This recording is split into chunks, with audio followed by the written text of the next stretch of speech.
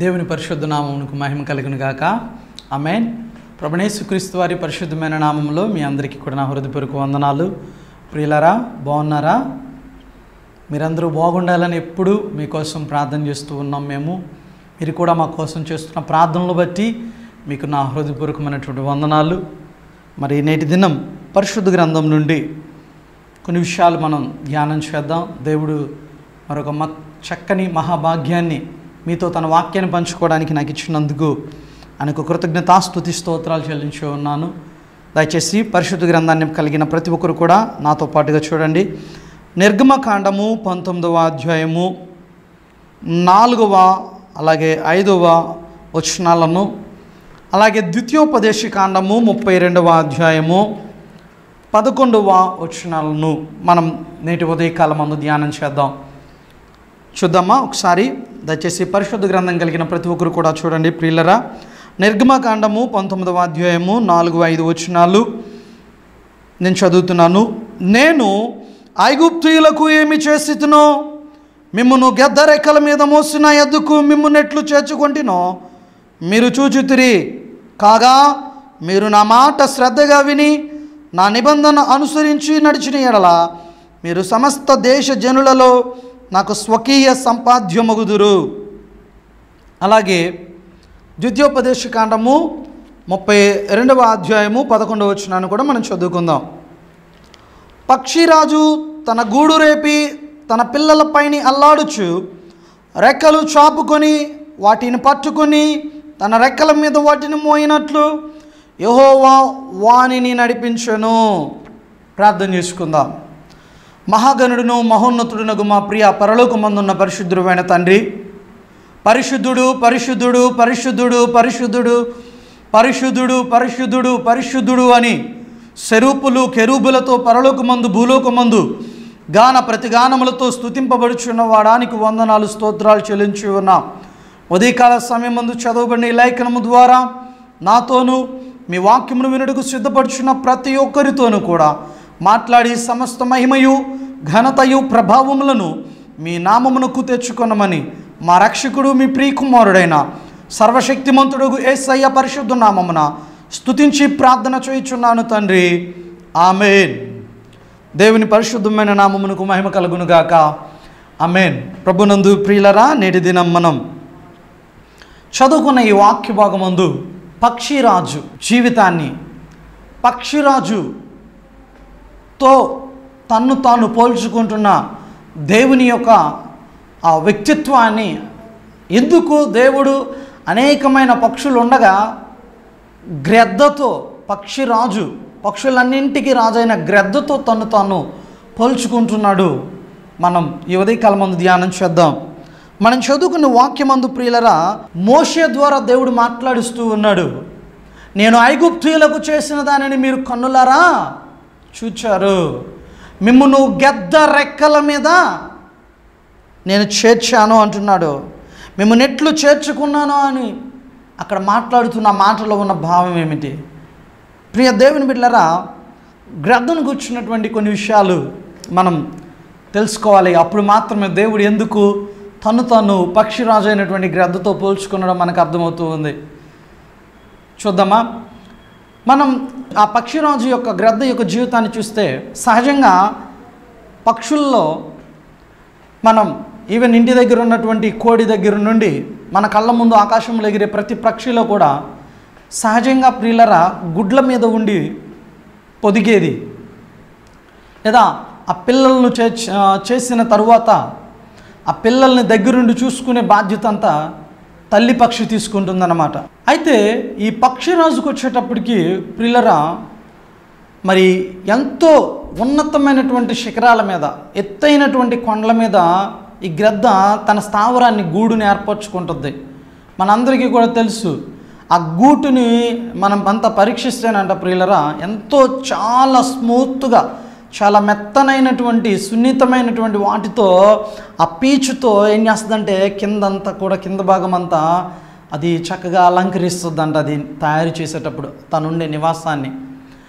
అయితే దానికంటే కింద అడుగున ముళ్ళను పెడుతుంది, పైన పీచుతో చక్కగా పొదుక్కుంటూ వచ్చి దానిలో గుడ్లు పెట్టిన తర్వాత ప్రియులరా ఆ గుడ్ల మీద ఉండి పొదిగేదంట. ఆ గుడ్లు పెట్టేదైతేనేమో ఆడపక్షే కానీ దాని మీద మగపక్షి ఆ గుడ్ల మీద పొదుగుతుందంట ప్రియులరా.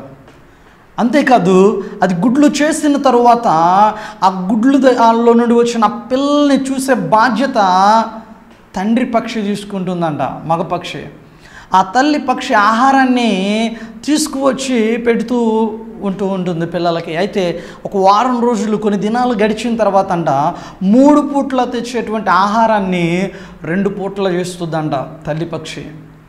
ఆ పిల్లలు అనుకుంటువి ఏమనంటే, అమ్మో అమ్మ ఎంతో కష్టపడుతుంది పాపం, 3 పూట్ల మనకు పెట్టలేకపోతుంది, 2 పూట్ల నిజంగా mummy is so good and daddy also very good, మనతో పాటే ఉంటున్నాడు, డాడీ దగ్గరుండి చూసుకుంటున్నాడు అనుకో.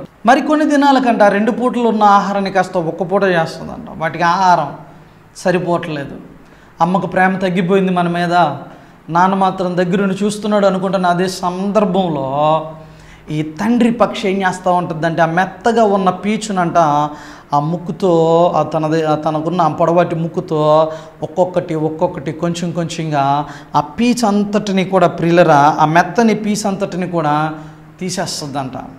ఆ మెత్తని పీసు తీసేస్తే కింద ఏముంటుంది కింద ముళ్ళు. ఆ ముళ్ళు గుచ్చుకుంటుంటే ఇటు పడుకోలేక ముళ్ళ మీద దానిలో నుండి బయటకు వచ్చి ఇట్లా బ్రతకాలంటే ఆహారం తినడానికి కావాలి, సరిపోవట్లేదు, అన్నం కూడా లేదు తినడానికి, ఆహారం కూడా టయానికి చాలినంత తీసుకురావట్లేదు. ఇవి అనుకుంటూ అంట నిజంగా ఇటు అమ్మకి ఇటు నాన్నకి ఇద్దరికీ కూడా మేము బరువైపోయాం, మా మీద ప్రేమ తగ్గిపోయింది, మమ్మల్ని ప్రేమించట్లేదు, మాకు ఆహారం పెట్టట్లేదు, పోనీ సరిగా ఇట్లా పడుకుందామా అంటే లోపల పడుకుంటా కూడా మెత్తగా ఉన్న ఆ పీచంతటిని కూడా లేదా ఇల్లును శుభ్రంగా నాన్న పీకేసాడు, నాన్నకి ప్రేమ తగ్గిపోయింది, అమ్మకి ప్రేమ తగ్గిపోయింది అని చెప్పి అవి అనుకుంటాయి అంట. అనుకుని ఒక స్టేజ్ వచ్చేటప్పటికి అవి ఏమవుతాయి అంటే బాగా కలవరం చెంది చచ్చిపోదాం అనుకుని ఆ కొండ మీద నుండి దూకుతాయి అంటండి. అంచుకల్లా వచ్చి అట్లాగే ఎగరలేవు కదా, వచ్చి అలా దూకేస్తాయి అంట, చచ్చిపోదాం ఈ బాధ ఉండదని చెప్పని. అయితే ప్రియులరా అవి అలా పడిపోతున్న టైంలో వాటితో పాటు ప్రక్కనే ఉండి చూస్తున్న ఆ తండ్రి పక్షి, ఆ మగపక్షి ఏదైతే ఉందో గ్రద్ద, ఆ వాటిని కిందకల్లా వెళ్ళిపోయి ఇంకొంచెం సేపట్లో ఆ నేలను పడిపోతాయి అనగా ఆ మాంతంగా ఒక్కసారిగా ఎగురుకుంటూ వచ్చాంట తన రెక్కల మీద.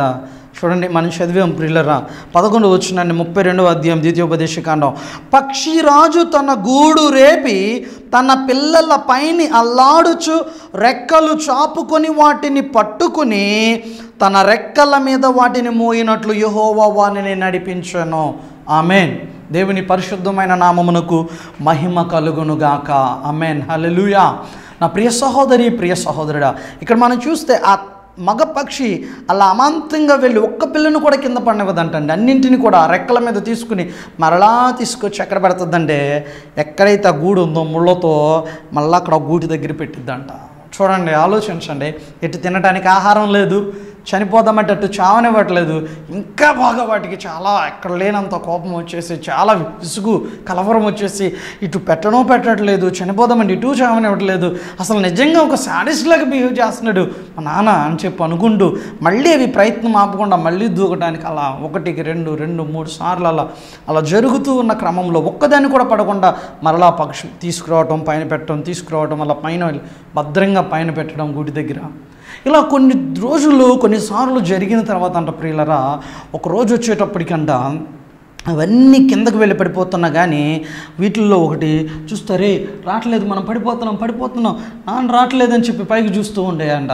వచ్చి తీసుకెళ్తున్నాడుగా డైలీ పడిపోకుండా, ఇప్పుడు కూడా పట్టుకుంటాడని చెప్పి చూస్తుండే, ఎవరు రాకపోతే అప్పుడు అవి స్టార్ట్ చేస్తాయంట ఇలా రెక్కలు ఊపటం.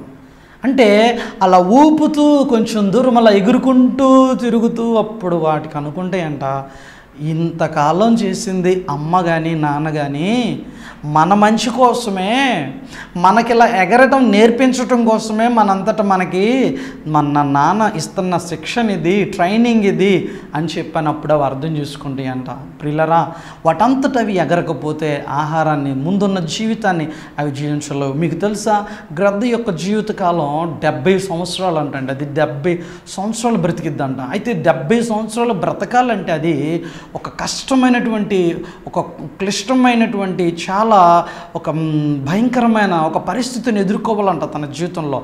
నిజంగా చాలా కష్టాన్ని పడాలంటండి. అదేంటంటే కరెక్ట్గా దానికి 40 సంవత్సరాల వయసు వచ్చేటప్పటికంట ఆ గ్రద్దకి తనకున్న ఆ ముక్కు ఏదైతే వేటాడిద్దో, ఆహారాన్ని తింటుందో, ఆ ముక్కు మొద్దుబారిపోతుందంటండి. బాగా మొద్దుబారిపోయి దానికి షార్ప్నెస్ అనేది, పొదునది తగ్గిపోతుంది.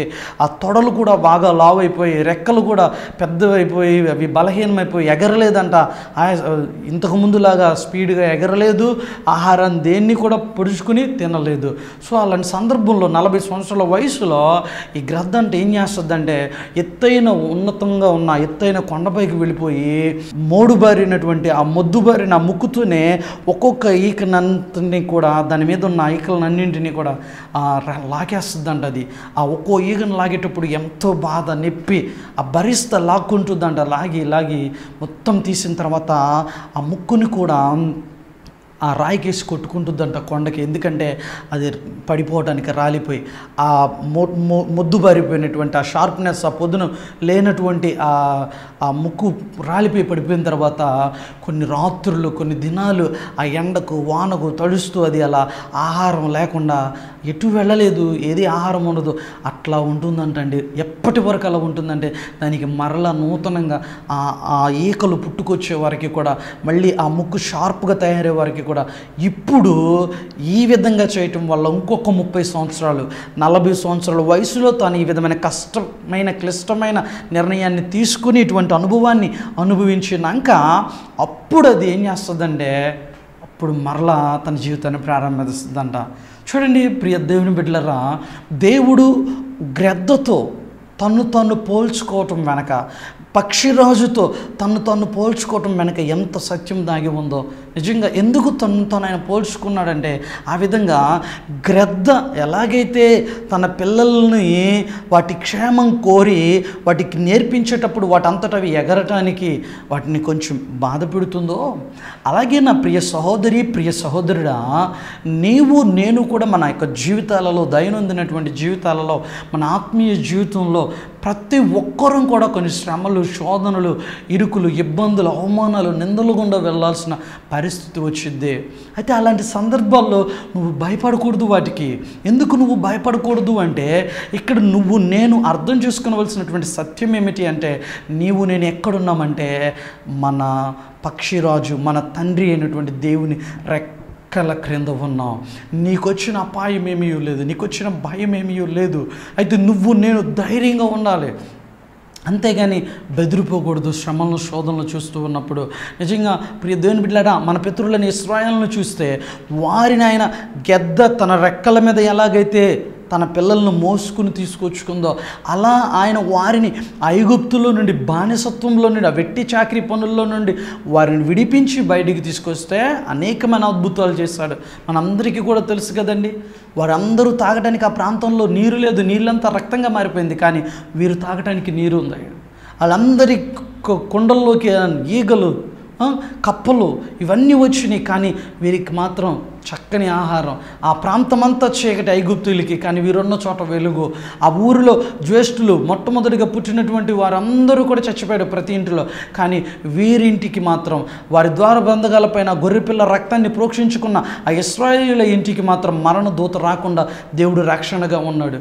ఈ విధంగా వారిని అనేకమైన అద్భుతాలు చేసి 10 తెగుళ్ళను అద్భుతంగా వారిని కాపాడి తన మహిమను వారి ముందు కనపరిచి ఐగుప్తులో నుండి వారిని వెలుపలికి రప్పిస్తే, ఈవెన్ రప్పించే సమయంలో కూడా మనందరికీ కూడా తెలుసు ప్రియులరా, కీర్తన గ్రంథంలో చాలా స్పష్టంగా కీర్తనకారుడు వాటన్నింటినీ కూడా మాట్లాడుతూ ఉన్నాడు. నిజంగా వాళ్ళు ఎలా ప్రవర్తించారో, దేవుని మీద ఎన్నిసార్లు సనుక్కున్నారో మనం గమనించినట్లయితే పరిశుద్ధ గ్రంథంలో నా ప్రియ సహోదరుడా, ప్రియ సహోదరి, చూడండి ఒకసారి దయచేసి నాతో పాటుగా మీరు అందరూ కూడా చూడవలసిందిగా నేను మనవి చేస్తూ ఉన్నాను. పరిశుద్ధ గ్రంథమందు ప్రియులరా, కీర్తనలు 78వ కీర్తన మనం చూసినట్లయితే, నేను కొన్ని విషయాలను నేను చదవాలని ఆశపడుతూ ఉన్నాను. కొన్ని వచనాలను మనందరికీ తెలిసినవే, కానీ మనం మరొకసారి వాటిని జ్ఞాపకం చేసుకోవాల్సిన అవసరం ఎంతైనా ఉంది. చూడండి, 12వ వచనం నుండి మనం చదివినట్లయితే 78వ కీర్తన, ఐగుప్తు దేశంలోని సోయోను క్షేత్రమందు వారి పితరులు చూచుచుండగా ఆయన ఆశ్చర్య కార్యములను చేసెను. ఆయన సముద్రమును పాయలుగా చేసి వారిని అద్దరికి నడిపించెను. ఆయన నీటిని రాశిగా నిలిపెను. పగటి వేళ మేఘములో నుండి రాత్రి అంతయు అగ్ని ప్రకాశములో నుండి ఆయన వారికి త్రోవ చూపెను. అరణ్యములో ఆయన బండలు చీల్చి సముద్రమంత సమృద్ధిగా వారికి నీరు త్రాగనిచ్చెను. బండలో నుండి ఆయన నీటి కాలువలు రప్పించెను. నదుల వలె నీళ్లు ప్రవహింపజేసెను. అయినను వారు ఆయనకు విరోధముగా ఇంకనూ పాపము చేయుచు వచ్చిరి. అడవిలో మహోన్నతుని మీద తిరుగుబడిరి. వారు తమ ఆశ కొలది ఆహారమును అడుగుచు తమ హృదయములలో దేవుని శోధించిరి. ఈ అరణ్యములో దేవుడు భోజనము సిద్ధపరచగలడా అనుచు వారు దేవునికి విరోధముగా మాట్లాడిరి. ఆయన బండను కొట్టగా నీరు ఉబికెను, నీళ్లు కాలువలై పారెను. ఆయన ఆహారము ఇయ్యగలడా? ఆయన తన ప్రజలకు మాంసము సిద్ధపరచగలడా అని వారు చెప్పుకొనిరి. యెహోవా ఈ మాట విని కోపగించెను. యాకోబు సంతతిని దహించి వేటుకు అగ్ని రాజెను. ఇశ్రాయేలు సంతతిని హరించి వేటుకు కోపము పుట్టెను. వారు దేవుని యందు విశ్వాసం ఉంచకపోయిరి. ఆయన దయచేసిన రక్షణ యందు నమ్మిక ఉంచలేదు. అయినను ఆయన పైనున్న ఆకాశములకు ఆజ్ఞాపించెను. అంతరిక్ష ద్వారములను తెరచెను. ఆహారమునకు ఆయన వారి మీద మన్నాను కురిపించెను. ఆకాశ ధాన్యము వారికి అనుగ్రహించెను. దేవదూతల ఆహారము నరులు భుజించిరి. భోజన పదార్థములను ఆయన వారికి సమృద్ధిగా పంపెను. నా ప్రియ సహోదరుడా, ప్రియ సహోదరి, ఎందుకు ఈ వచనాలన్నింటినీ నేను చదువుతూ ఉన్నాను అంటే మీకు అర్థమవటానికే.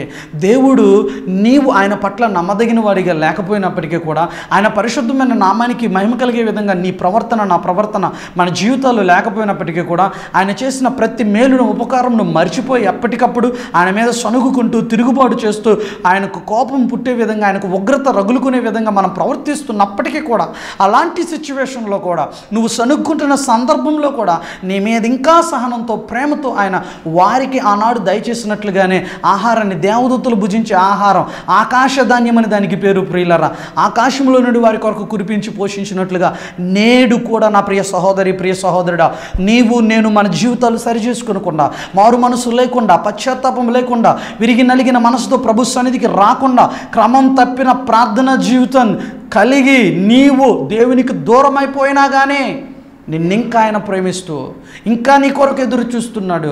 ఇంకా నీవు తిరిగి వస్తావని, ఇంకా నువ్వు ఆయన ప్రేమను అర్థం చేసుకుంటావని, ఈ రాత్రికైనా, ఈ ఉదయమైనా, ఈ క్షణమైనా, ఈ రోజైనా నువ్వు తెలుసుకుంటావు ఆయన ప్రేమనని చెప్పి నీకోసం చాచిన చేతులతో ఎదురు చూస్తూ ఉన్నాడు. నా ప్రియ సహోదరుడా, ప్రియ సహోదరి, గమనించగలుగుతున్నావా? గ్రహించగలుగుతున్నావా నీ జీవితంలో ఆ విషయాన్ని? దేవుడు అంటూ ఉన్నాడు, మోషే ద్వారా మాట్లాడుతున్నాడు, ఇదిగో గెద్ద రెక్కల మీద ఎలాగైతే తన పిల్లలను మోసుకుని తెచ్చుకుంటుందో అలా నేను మీ పట్ల చేశాను, మీ పట్ల జరిగించాను. మిమ్మును ఆ ఎర్ర సముద్రం ఎదురొచ్చినప్పుడు నీళ్లను రాశిగా చేశాడు, మధ్యలో గుండా నడిపించాడు. ఆయన వారికి తోడున్నాడు. ఎప్పటికప్పుడు పగలు మేఘస్తంభంగా, రాత్రి అగ్నిస్తంభంగా. నా ప్రియ దేవుని బిడ్డలారా, ఆనాడు ఆయన చేసిన వాగ్దానం వారికి పాలు తేనెలు ప్రవహించే ప్రాంతం కానాను ప్రదేశం. కానాన్ అనే భూమికి మిమ్మల్ని క్షేమంగా తీసుకువెళ్తానన్న ఆ ప్రభు ఆయన చెప్పిన మాటకు తగ్గట్టుగా వాళ్ళు దేవునికి కోపం పుట్టించిన, ఆయన మీద సణుగుకున్నా, ఆయన మీద తిరగబడినా, ఎప్పటికప్పుడు ఆయన యందు విశ్వాసం ఉంచకుండా అవిశ్వాసంతో, అపనమ్మకంతో వారి జీవితాలు ఉన్నప్పటికీ కూడా దేవుడు మాత్రం తాను చేసిన వాగ్దానం పట్ల నమ్మదగిన వాడిగా ఉన్నాడు. నా ప్రియ సహోదరుడా, ప్రియ సహోదరి, ఈ ఉదయకాల సమయం వాక్యం వింటున్న నీవు ఎవరివైనా కావచ్చు, నువ్వు ప్రభును రక్షకుడిగా అంగీకరించిన బిడ్డవైనా, అంగీకరింపని వ్యక్తివైనప్పటికీ కూడా నీతో దేవుడు మాట్లాడుతూ ఉన్నాడు. ఏమనంటే, ఆనాడు ఇశ్రాయేలీయులకు వాగ్దాన భూమి, పాలు తేనెలు ప్రవహించే ప్రాంతం కానాను అయితే, నేడు నీకు నాకు వాగ్దాన భూమి, మనకు పరలోక రాజ్యం అయి ఉన్నది. ఆ పరలోక రాజ్యంలోనికి నువ్వు ప్రవేశించాలి అంటే నీవు నేను మన పితరులైన ఇశ్రాయేలీయుల వలె సణుగు కొనకుండా ఎప్పటికప్పుడు దేవుడు చేసిన ఉపకారములను, మేలులను, ఆశ్చర్యకార్యములను, మహత్కార్యములను, సూచక క్రియలను మర్చిపోకుండా, ఆయన మీద తిరగబడకుండా ఆయన కోరుకుంటున్నట్లుగా చూడండి ప్రియులరా. నిర్గమకాండమందు ఆయన అంటూ ఉన్నాడు కదా, మనం చదువుకున్నాం ఇందాకడ ఆ వాక్యాన్ని, 19వ అధ్యాయము 5వ వచనంలో, కాగా మీరు నా మాట శ్రద్ధగా విని నా నిబంధన అనుసరించి నడిచిన ఎడల మీరు సమస్త దేశ జనులలో నాకు స్వకీయ సంపాద్యమగుదురు. దేవుని పరిశుద్ధమైన నామమునకు మహిమ కలుగునుగాక. ఆమేన్. హల్లెలూయా. నా ప్రియ సహోదరుడా, ప్రియ సహోదరి అని ఈరోజు నీ నుంచి నా నుంచి కోరుకుంటుంది ఒకే ఒక్కటి, ఏమిటంటే అని అంటున్నాడు కదా, మీరిప్పటికైనా నా మాటను శ్రద్ధగా విని నా నిబంధన అనుసరించి నడిచిన ఎడల మీరు సమస్త దేశ జనులలో నాకు స్వకీయ సంపాద్యమగుదురు. ఆమేన్, ఆమేన్. ఒకప్పుడు ఈ మాట, ఈ వాగ్దానం నా ప్రియ దేవుని బిడ్డలారా, ఈ చదివిన ఈ మాట ఇశ్రాయేలీయులను ఉద్దేశించి వాడబడింది. యోధా జనుల గురించి ఉద్దేశించి వాడబడింది. యోహాను సువార్త 1వ అధ్యాయం 11వ వచనంలో అంటాడు కదా, క్రొత్త నిబంధనలో మనం చూసినట్లయితే భక్తుడైనటువంటి యోహాను దేవుడు తనకిచ్చిన ప్రత్యక్షను బట్టి అంటూ ఉన్నాడు, ఆయన తన స్వకీయుల యొద్దకు వచ్చెను, ఆయన స్వకీయులు ఆయనను అంగీకరింపలేదు. తన్ను ఎందరు అంగీకరించిరో వారికందరికీ, అనగా తన నామమునందు విశ్వాసం ఉంచిన వారికి దేవుని పిల్లలగుటకు ఆయన అధికారము అనుగ్రహించెను. హల్లెలూయా. ఆమేన్. దేవుని పరిశుద్ధమైన నామమునకు మహిమ కలుగునుగాక. ఆమేన్. ప్రియ సహోదరి, ప్రియ సహోదరుడా, నా ప్రియ దేవుని బిడ్డలారా, నేడు ఈ వాక్యమును వింటున్న బిడ్డలారా, జాగ్రత్తగా గమనించండి.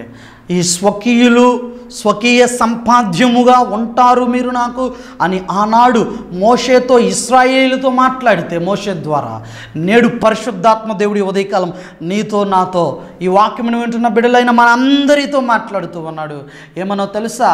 నేను కోరుకున్న, నేను ఏర్పరచుకున్న నా జనులు నన్ను అంగీకరించలేదు కాబట్టి ఆయన తన స్వకీయుల యొద్దకు వచ్చిన, అయితే వారు ఆయనను అంగీకరింపలేదు గనుక ఇప్పుడు తన్ను ఎందరు అంగీకరించరో, నువ్వెవ్వరివైనా కావచ్చు, ఎంత ఘోర పాపివైనా కావచ్చు, నువ్వు ఎటువంటి పరిస్థితులైనా ఉండి ఉండవచ్చు, whether you are A rich man are poor man, whether you are belongs to any caste, caste doesn't matter, or it is not at all matter at all to my God about your education or financial circumstances or anything.